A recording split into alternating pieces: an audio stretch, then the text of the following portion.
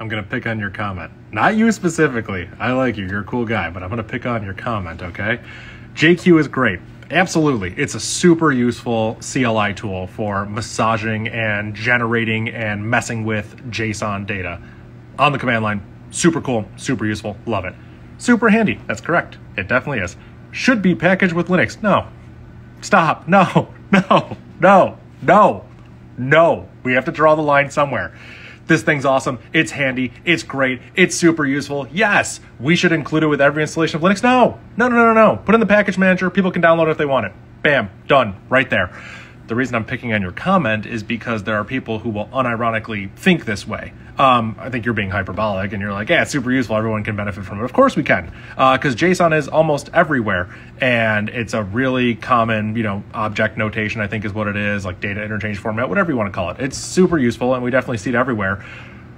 But a lot of times people ask me like, Dave, why don't you use Linux? Why do you use other operating systems and stuff like this? And a lot of the stuff I run into, I'm not going to fault the Linux kernel here, but a lot of times with distributions, they're very opinionated and they ship with just so many tools that developers found useful. And it's like, yes, give me the base level of tools, but I don't want everything under the sun. Like I don't need my operating system to ship with JQ.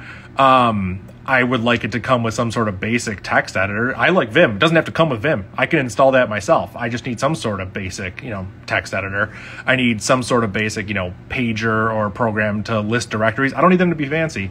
But JQ is so beyond, in my mind, anything that should come with like Linux. Please don't package it with Linux. Don't do this. It belongs in a package manager. That's where it is. And you can install it if you want it, or you can download someone's opinionated distribution that comes with really useful tools. Like, hey, I'm all for that. As you can see, my bias is showing. When I think of Linux, I think of distribution and the Linux kernels tied like this. That's because I use Illumos predominantly, which is based off of OpenSolaris. So it's more similar to like kind of how FreeBSD would do it, where the command line tools and the kernel itself are kind of like they're linked. Like the operating system comes with CLI tools. Linux is a little bit different. It's kind of just the kernel, and then you have distributions on top of it. So obviously it doesn't fully one-to-one match here. But yeah, just had to pick on your comment.